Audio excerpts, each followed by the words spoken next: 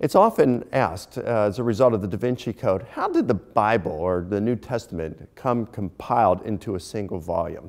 Obviously, this literature wasn't a single volume in the beginning.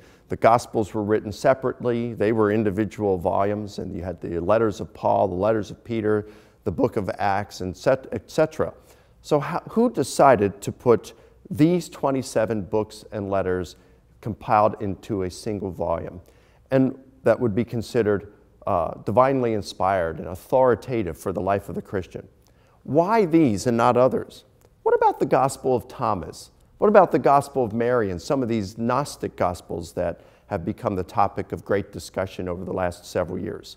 Was it, as the Da Vinci Code said, that Constantine at the Council of Nicaea decided which books to include, which to exclude, and so they banished and burned the other? Burn them all. Why is it that we have the 27 that we have today and not these others? That's going to be the topic of this short lecture.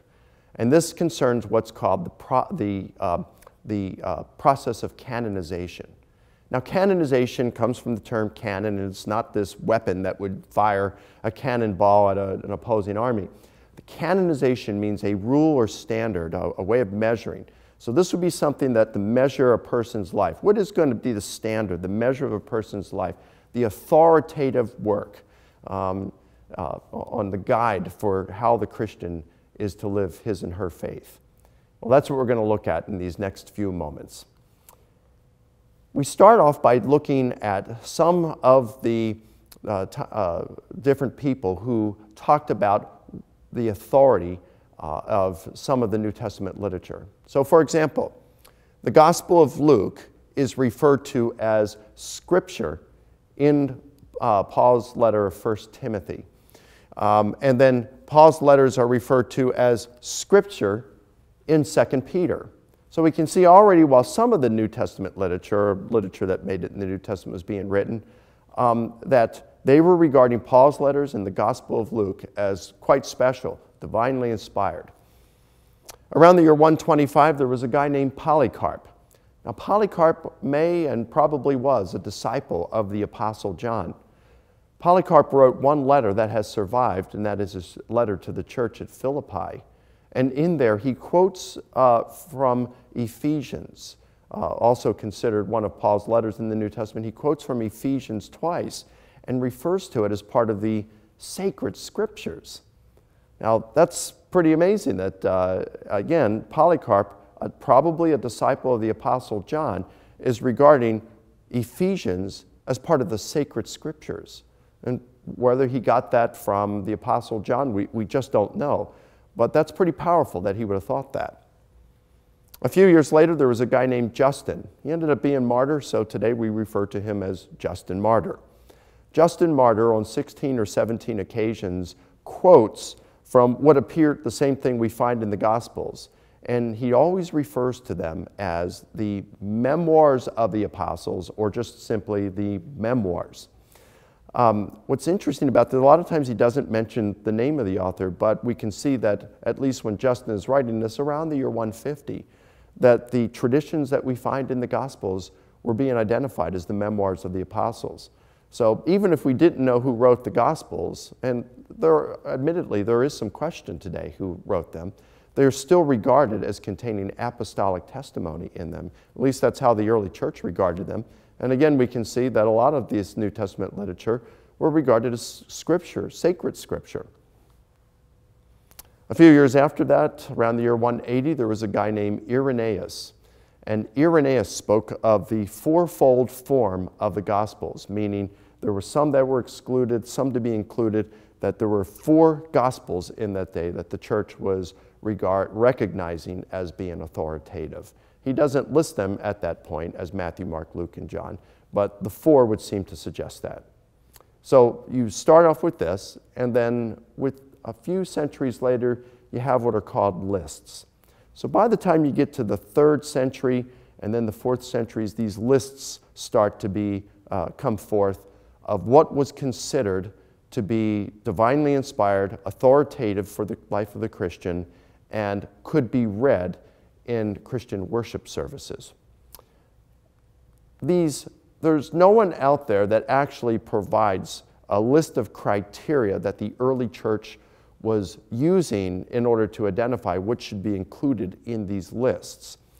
But it's from the letters that we have and the books that we have in the New Testament, the literature, as well as certain comments that are made by people like Eusebius and others that would seem to suggest that there were at least four important criteria involved in selecting the literature that would come to be included in our New Testament.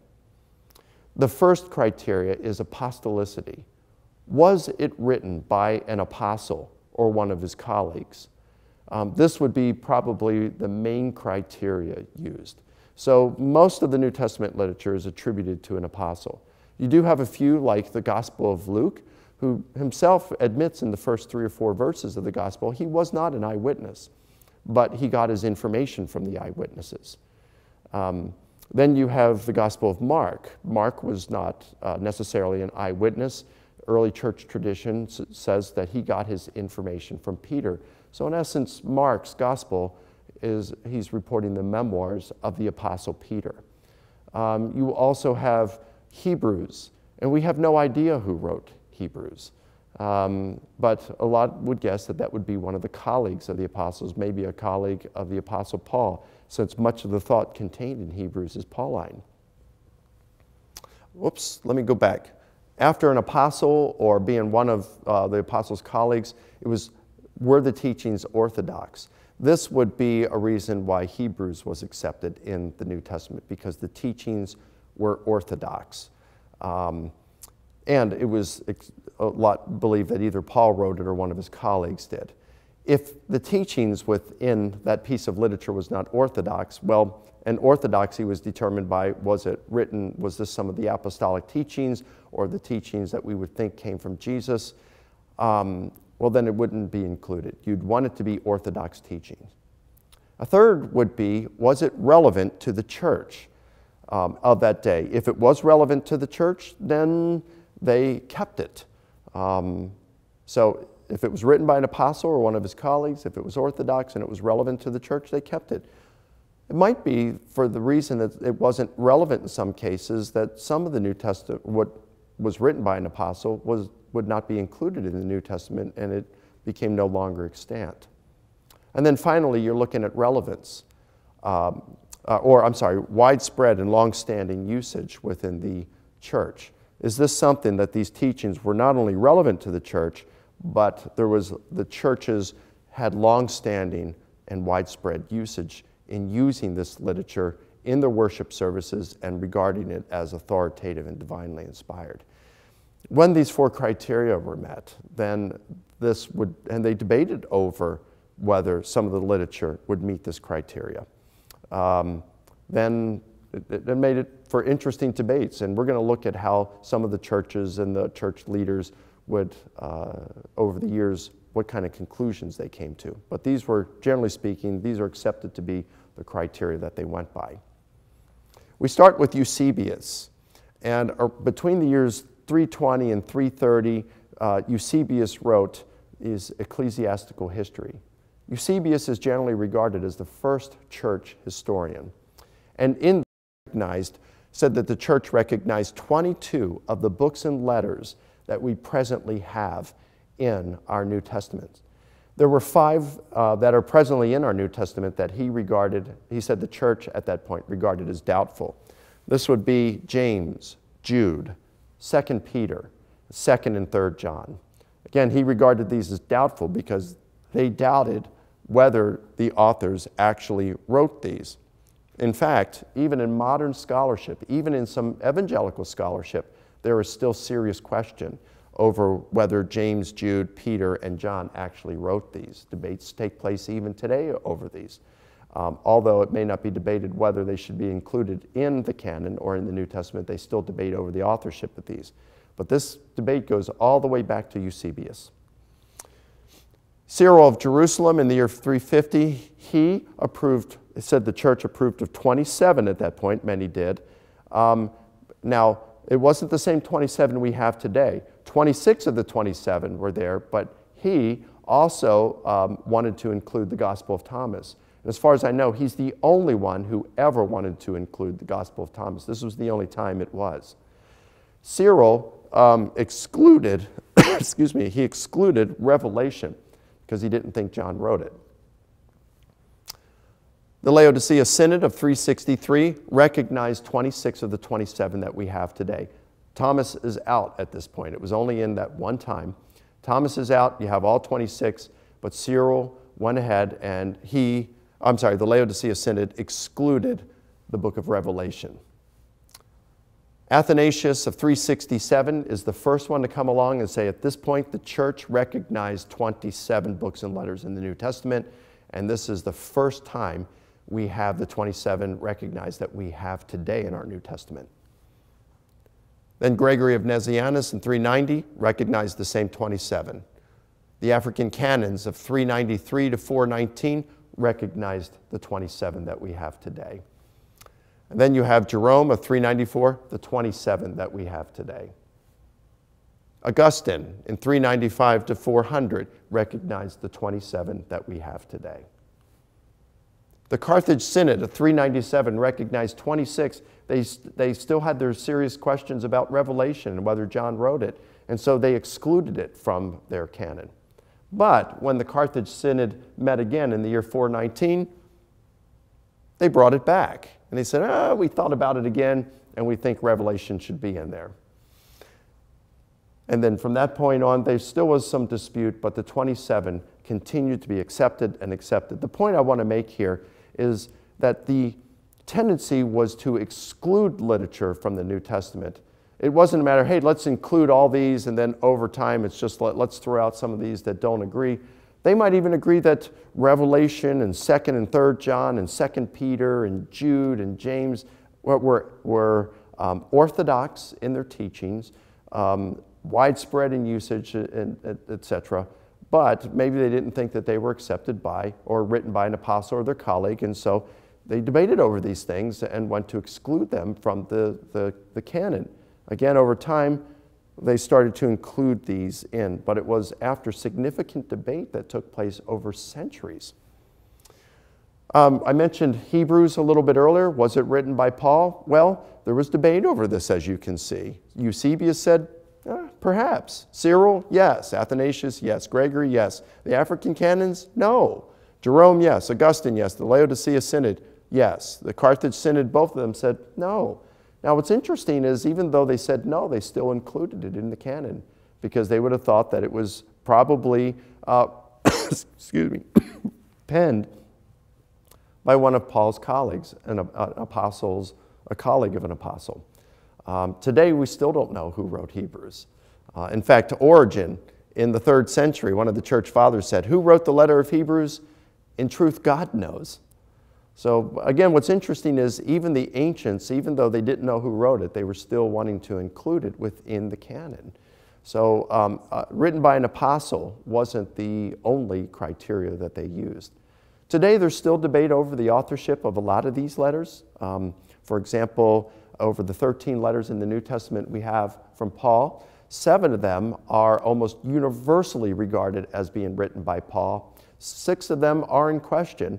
3 of them are in serious question, and I mentioned those would be 1st, 2nd Timothy, and Titus. But still, a lot of people would include these in our New Testament because if they weren't written by Paul, they may have been written by one of his colleagues, or they contained Pauline thought. They were widespread usage in the early church.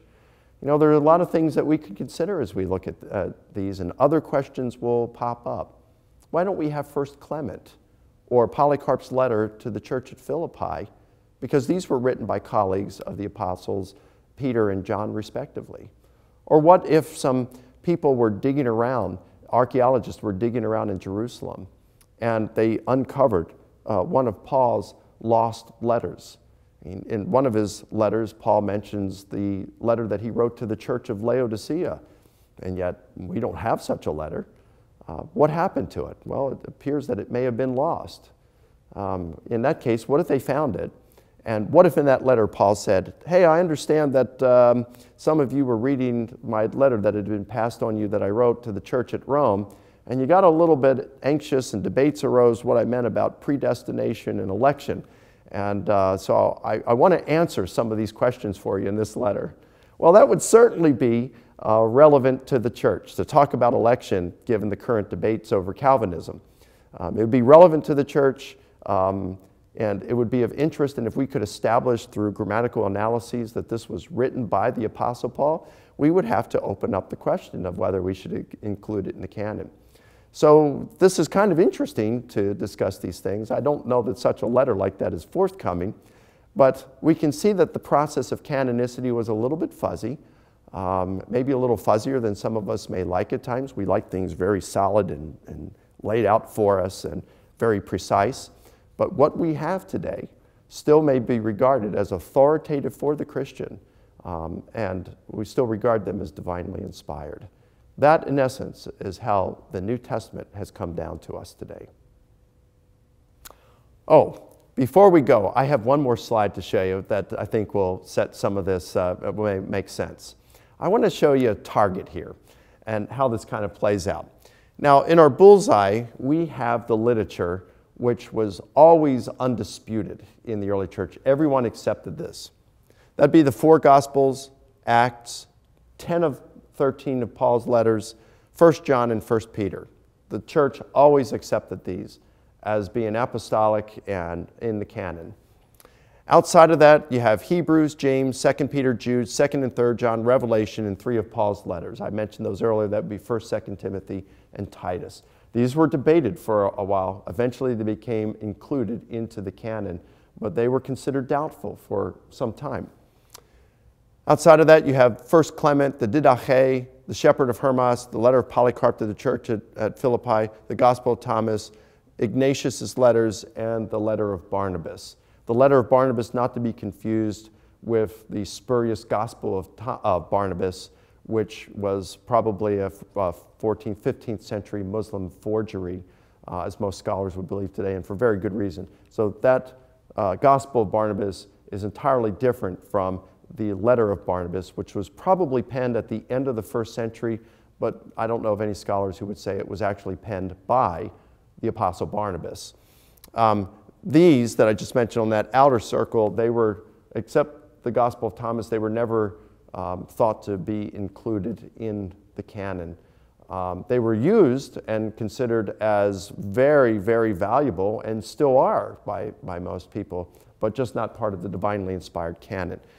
And then on the outside, you got the Gospel of Mary, Gospel of the Egyptians, Gospel of Philip, the Acts of Paul, the Gospel of Peter, the Gospel according to the Hebrews, and many others that we could talk about in there. And these just were never even considered by anyone, not even the Gnostics or the others who revered them. They weren't considered as something that should be included in the canon. So this kind of gives you a snapshot of how that all kind of panned out.